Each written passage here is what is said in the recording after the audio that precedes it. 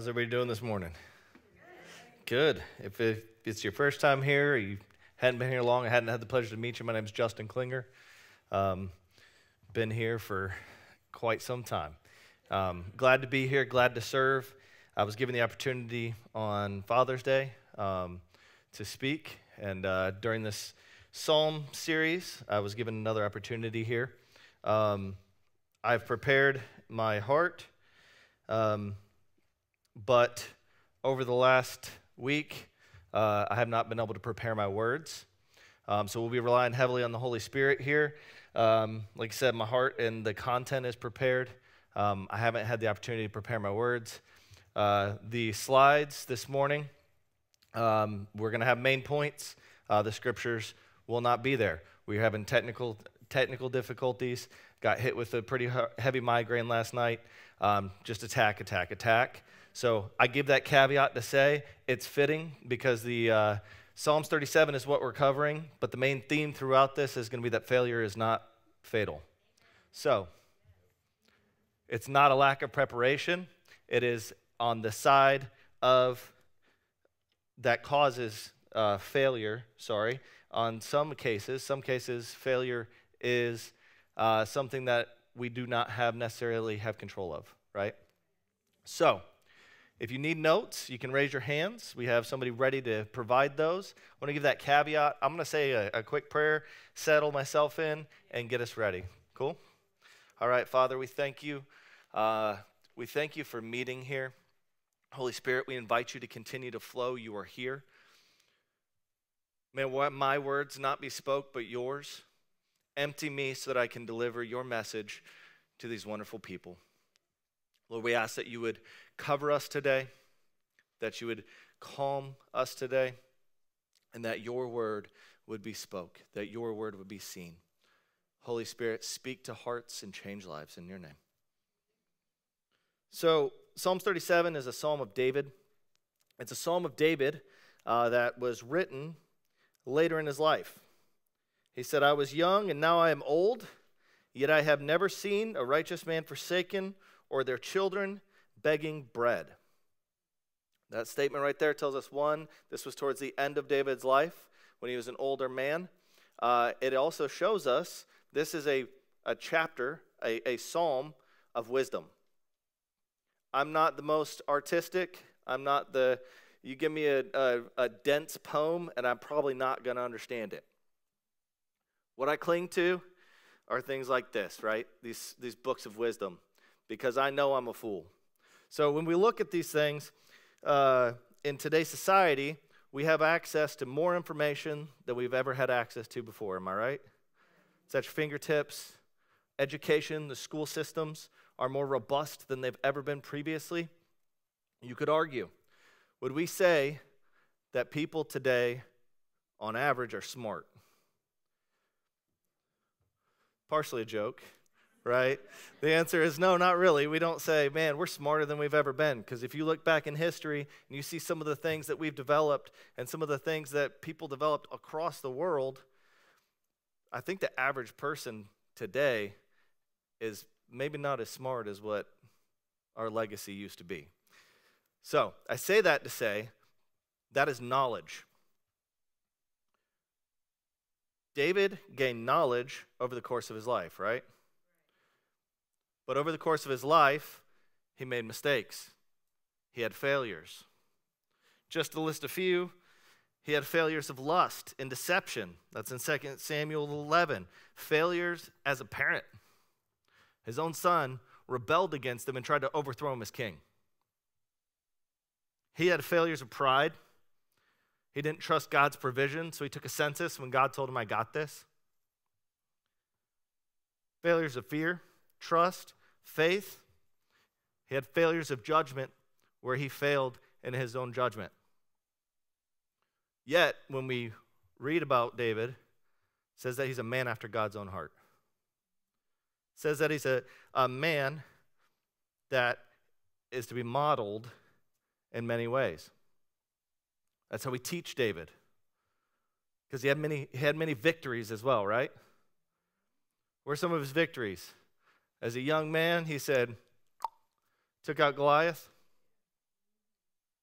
So there's a concept, this is not my original thought, but there's a concept from David and Goliath when David steps up and says, I don't need your armor. I've got God on my side.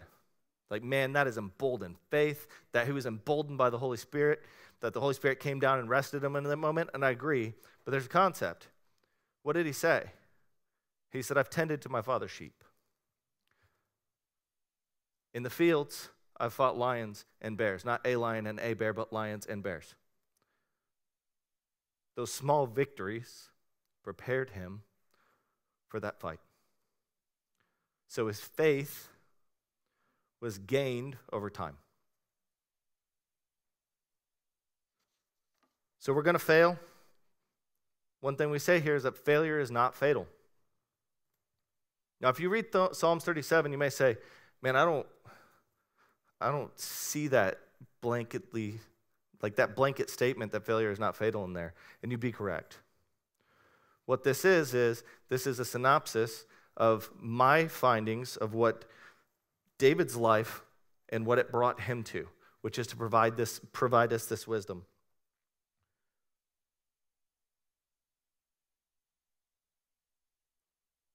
So the first point that I would bring, and that's on the notes, is that knowledge informs, wisdom transforms. So we're going to be talking about wisdom today. Okay? So theme throughout, failure is not fatal. Let's learn some wisdom. How do we learn wisdom? How do we gain wisdom? Knowledge is information, facts. They're learned, they're studied, they're observed. You can have lots of facts, right? You meet a 10-year-old that likes to study or likes to learn, they can give you a lot of facts, right? You'd be like, man, I did not know that. Would we say that that 10-year-old is necessarily wise? In some ways, no. So what is that? What is wisdom? So wisdom is the practical application of knowledge. It's often gained through experience, particularly through failures and humility. It's when we are humbled that we learn our greatest lessons. It's when we stumble that we learn our greatest lessons.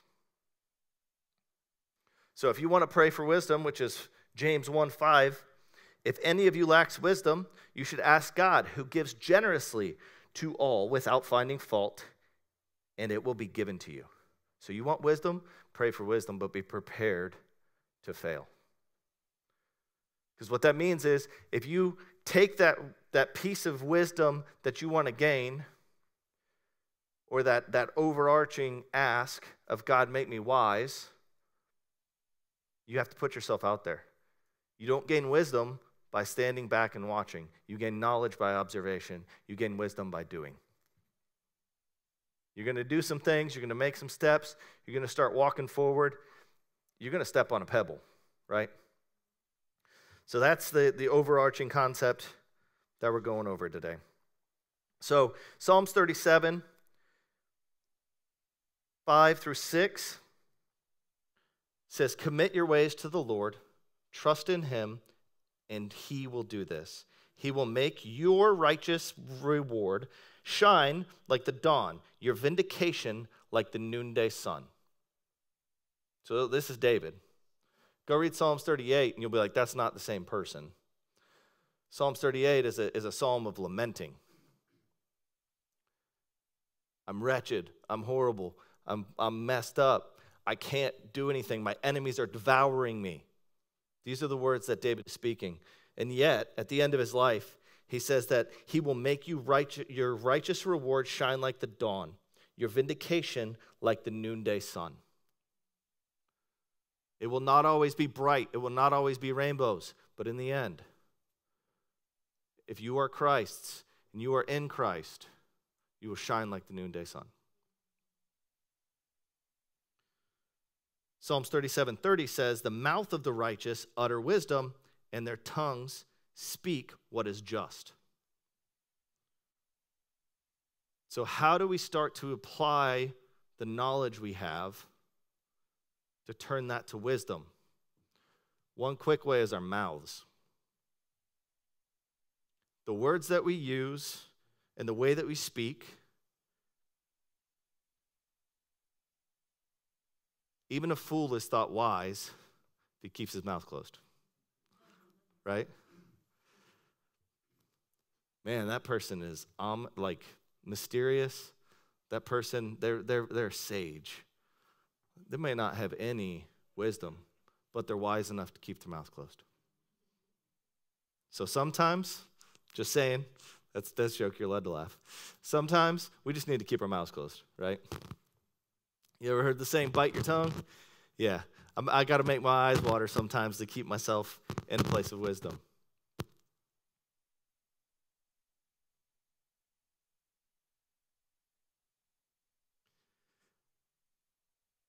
There's a couple of statements that I would say about wisdom and knowledge, and I didn't put these on your notes, and I wish I would have, so get ready to describe. Knowledge challenges your mind. Wisdom changes your life.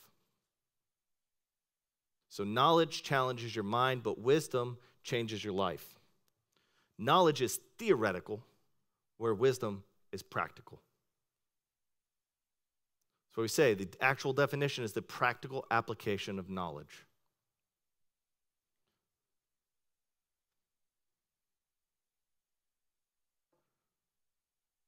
Psalms 37 is just that. You read through it, and it provides practical application of knowledge.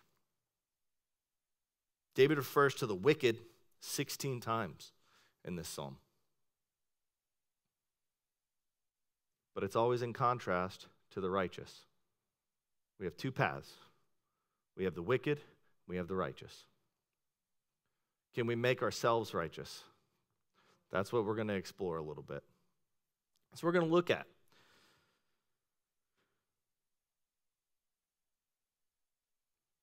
Where we put our focus matters. Where we put our focus matters. So my second point that I'm going to walk through is your perspective shapes your path. So your perspective, what you see, how you see things, shapes the steps you take. So it's not just getting our words right, it's getting our minds right. So how do we get our minds right? There was an experiment that was done by two psychologists back in the 90s, and they had two teams of people with basketballs. I would show you, it's copyrighted. They asked that you don't do that, so we're gonna respect those wishes. You can look it up. Daniel Simons, if you look that up and look at the I forget what they call the experiment, but it's the ape theory. You can't do it now because I'm going to tell you what the clue is. There's two teams. There's a team that's wearing white and there's a team that's wearing black. They're not asked. You are asked to focus on the team that's wearing white and tell them how many times they pass a basketball. So these guys are running all around and they're passing a basketball. 1, 2, 3, 4, 5, 6, right? So you're counting. If you focus hard and you count, 15 times they pass the basketball.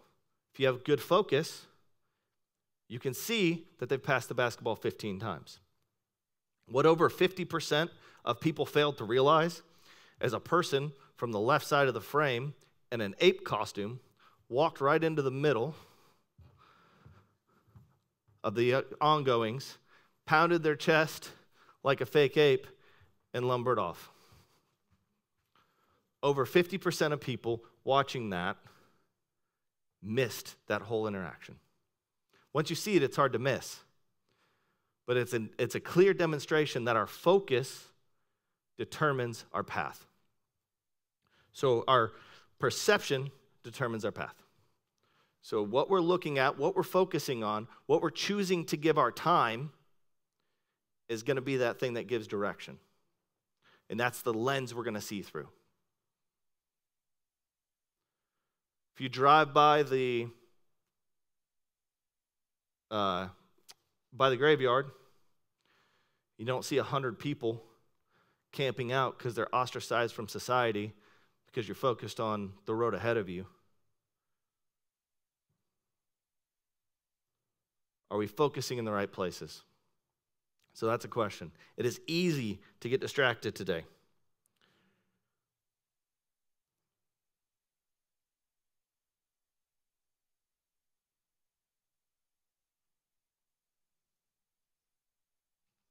So what you focus on shapes your reality and influences how you respond.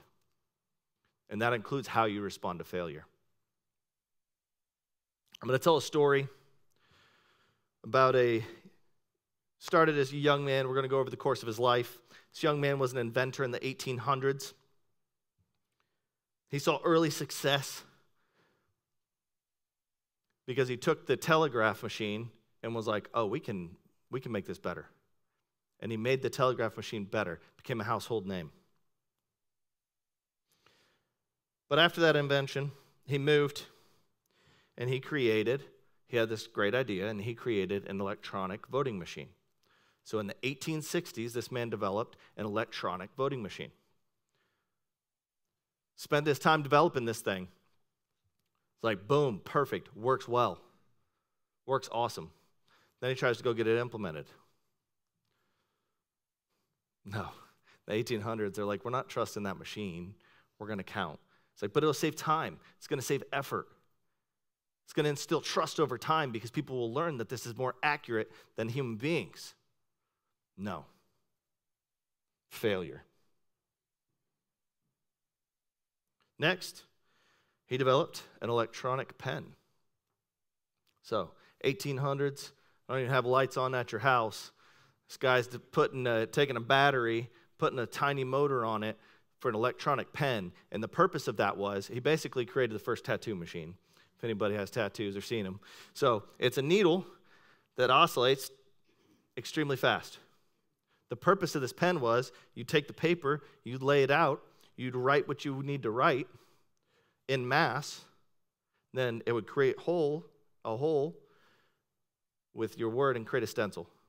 Then you could slap it on a piece of paper, roll ink over the top of that paper, slap it on the next one. Basically made the printing press had been invented. That's huge, right? This was small application, small business, however you look at that. Well, it was too loud, it was too noisy, it was too expensive. Failure. Couldn't sell it. Failure. He goes on, after selling pens, or trying to sell pens and not being successful there, to creating baby dolls that have a voice box in them. Thinking, surely kids will love this. They didn't. Failure. They do now, but it's a couple hundred years later, right? He saw some success with a foil phonograph. So he took a foil phonograph. It was cheap, it was easy, but it was hard to operate. It was hard to use. The little foil that you used to scribe whatever you said that somebody else could then take and play back. So a phonograph is a machine. You put it in there, you spin it, and you talk into it, and it makes etchings. And when you play those reverberations, what you said comes out. It was too difficult to use. The average person couldn't do it. Basically had to be an engineer to make it work. Engineering marvel. And mind you, none of these failures were failures to create. These failures was focusing on the wrong things. So where was his focus? His focus was on the machine and the development of the machine, not on, hey, does anybody even want this thing? Next, he tried to create, again, back in the mid-1800s, he's like, hey, concrete homes. They're fast, it'll be cheap, it'll be easy to implement. Puts his effort towards that. No.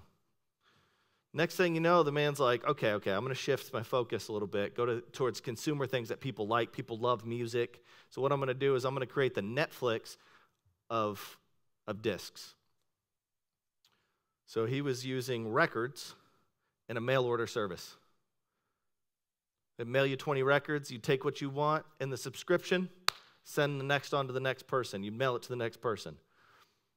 So in the 1860s, 1870s, he's developing old school Netflix. I guess some people may not know. So Netflix, when it started out, is you would get a CD in the mail, and it was a DVD. You get the DVD in the mail, you'd watch the movie, you'd send it back to Netflix, and they'd send you another DVD. If you didn't send it back, they'd charge you for it. So, failure.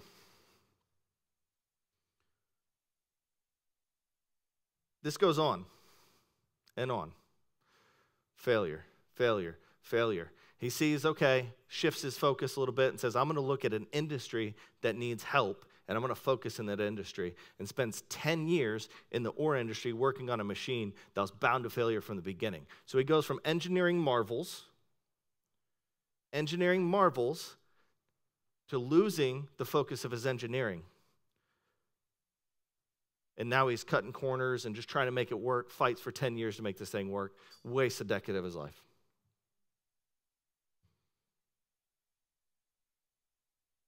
So famously, he was quoted saying, I have not failed.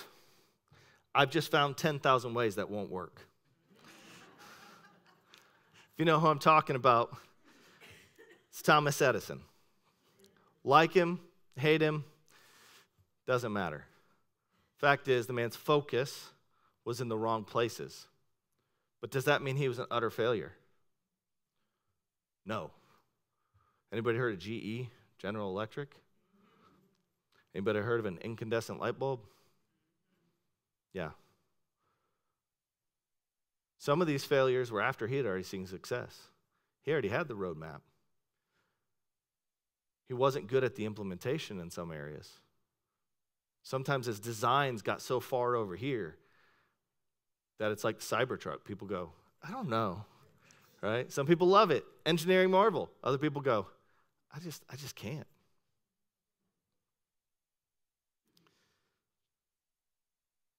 So what can we learn from Edison? One, failure is not fatal. Man made a huge impact in the world. Like his ethics or not, he made a huge impact in our world, technologically speaking. Developed companies. Those weren't just the only companies he developed. He developed companies that changed the face of the earth. So if Edison chose to focus on his failures, where do you think we'd be? Somebody might have figured it out. It would have been in a different way, right? Somebody else may not have figured it out. There were lights. They just weren't as easy, long-lasting, and safe as the Edison light bulb. People were working on it. Somebody would have figured it out eventually. But the face of our earth would look different if he chose to focus on his failures rather than focusing on the successes or the next endeavor.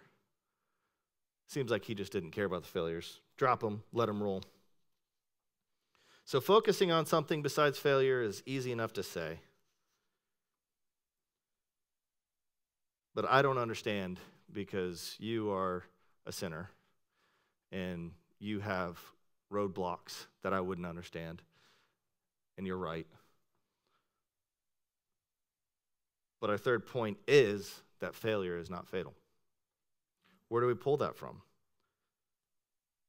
Looking at Romans 7:15 through 20, Paul is giving, and I'm not going to read the whole thing because it's loopy and gets confusing. But Paul is saying, I do not understand what I do. For what I want to do, I do not do. But what I hate, I do. He goes on later to say, for I do not do the good I want to do, but the evil I do not want to do. This thing I keep doing. Now, if I do what I do not want to do, it is no longer I who do it, but the sin living in me that does it. We talk about we have a sinful nature. If we allow the failures of our day-to-day to stop us from moving forward, and we live in the past, we will never advance. We will never overcome. And God has called us to be overcomers. Following that, he says, so I find this law at work. Although I want to do good, evil is right there with me. For in my inner being, I delight in God's law. I see another law at work in me, waging war against the law of my mind and making me a prisoner to the law of sin at work within me. So we ourselves cannot overcome the sin that is within us. You must rely on the sacrifice of Christ and the work of the Holy Spirit in your life to change. Brings me to a saying that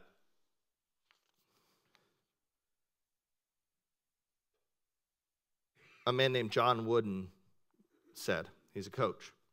He's also a Christian. He said, failure is not fatal. Sound familiar? But failure to not change might be. So failure is not fatal, but a failure to change, it might be fatal. So what am I talking about today? We talk about wisdom is the application of knowledge. We talk about wisdom is the things that we learn through failures. So am I talking huge moral failures? Maybe, but no. I'm talking about the day-to-day grind, our everyday. So we have to shift our focus to focus on the right things. I got way too many stories and examples here, so we're just going to slide on to the point.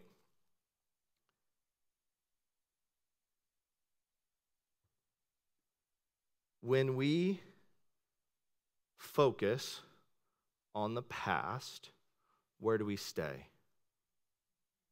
In the past. When we focus far in the future, what do we miss? The present, the now. We all know this inherently. But within us, if we don't focus on our failures, we can move forward. But if we don't look at our failures, learn from our failures, and move forward, we will never become wise, which means we don't grow. So my challenge is for you to grow by looking at the failures day to day, and I'm talking small failures, right? I'm saying, man, this next week, I'm going to spend 20 minutes in devotion in the morning. First day, I spent 3. The second day, I spent none. The third day, I spent 10. Like, okay, we're recovering. And then the 4th, 5th, 6th, 7th day, I forgot and didn't do it at all. Well, I guess I can't build my devotional life, right? Like if I can't even no, that's not how that works. That failure is not fatal. That failure should not stop you from making the advances. Start smaller. If you said 20 minutes and you can't even carve out 20 minutes, do 5. Find that level of goal that will set you on a path where you are going to fail. You are going to fail as we pursue this life of Christianity. Because why? Romans 7, we're sinners. We're broken. In our depths, we're broken. But that's okay because we have the gift of the Holy Spirit. And if the Holy Spirit is active in your lives, go back and listen to the Holy Spirit series if you have not. That will make that abundantly clear. If the Holy Spirit is active in your lives, He is advancing you, moving you forward.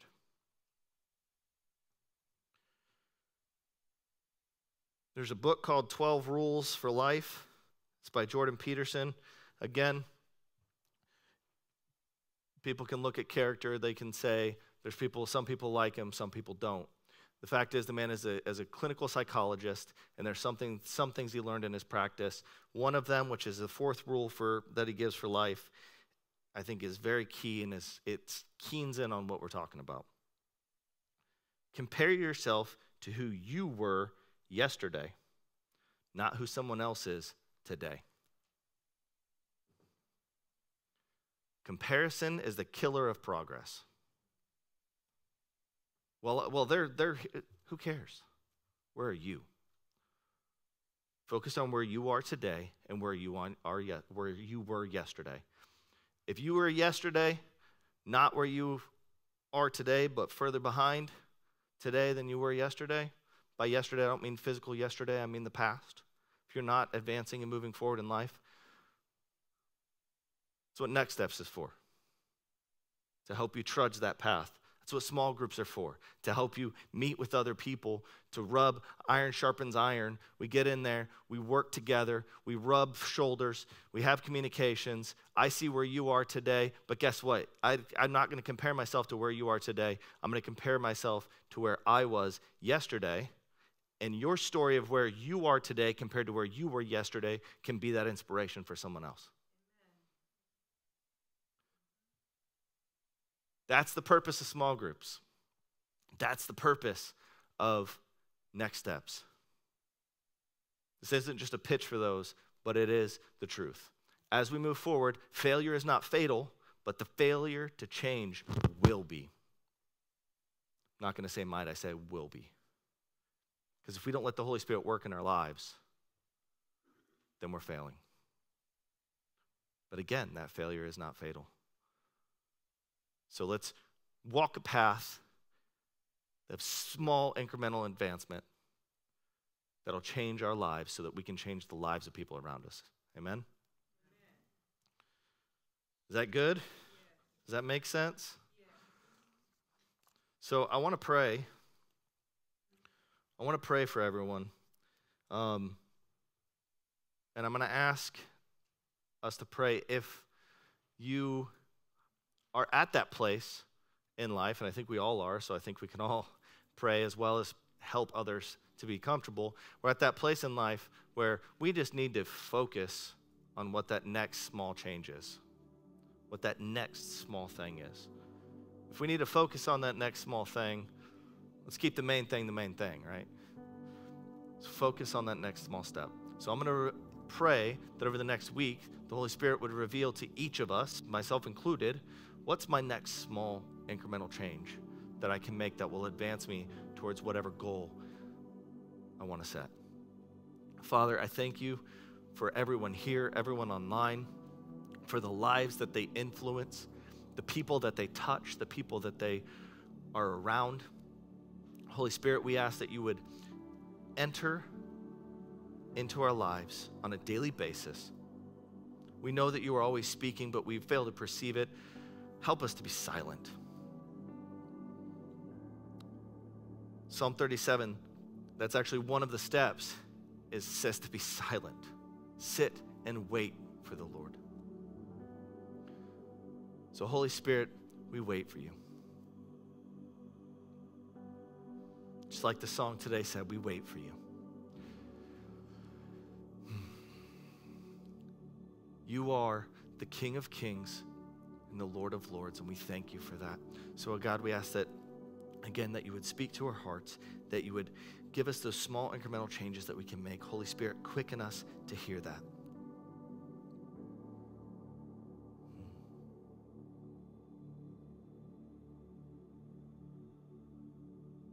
If something flashed before you right now that you've been avoiding tackling, don't avoid it. The Holy Spirit is here. The Holy Spirit is active. Listen.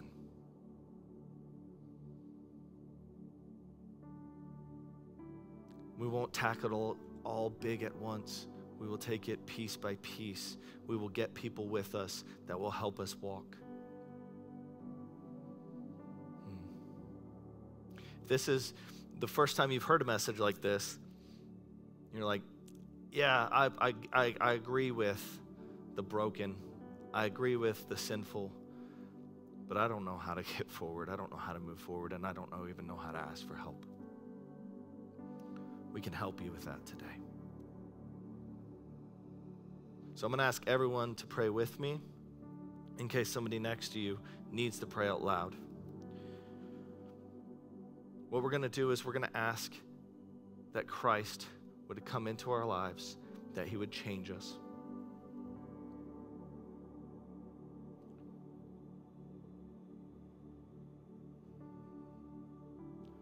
Jesus, I thank you for who you are and what you did. Thank you for convicting me. I am a sinner. I am broken. And I want you to make me whole. Come into my life. Change me. Holy Spirit, I don't know you, but come into my life and show me those small changes. Surround me with your love and put people in my life that can guide me. Amen. Father, I thank you again for everybody here. Lord, I ask that you would settle hearts, settle minds. Speak to us over the course of this week for the content that is there. Now, on the notes, there's a lot more there. Apparently, I over-prepared. I think I got the highlights, though. Thank you for giving me the opportunity to speak with you. I'd like to bless everybody out. Pastor Tom isn't here, so I'm going to take the opportunity to have the pleasure of blessing everybody out. Is that okay?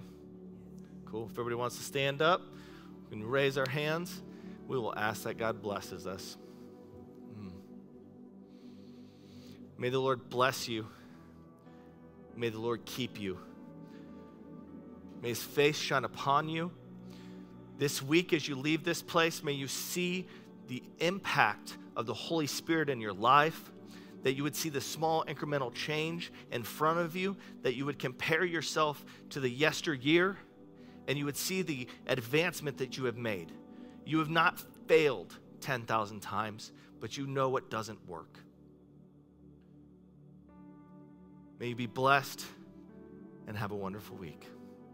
If you need prayer, back in the corner, we've got at the prayer station over there, we have people who are ready to pray for you. If it is your first time accepting Jesus Christ in your heart, welcome. They can help you as well. If you're a first-time guest, last thing, you got the card in the seat back in front of you. You take it out front. There'll be somebody with a lanyard that says, "How may I help you?" And they can help you. Amen. Be blessed, everybody.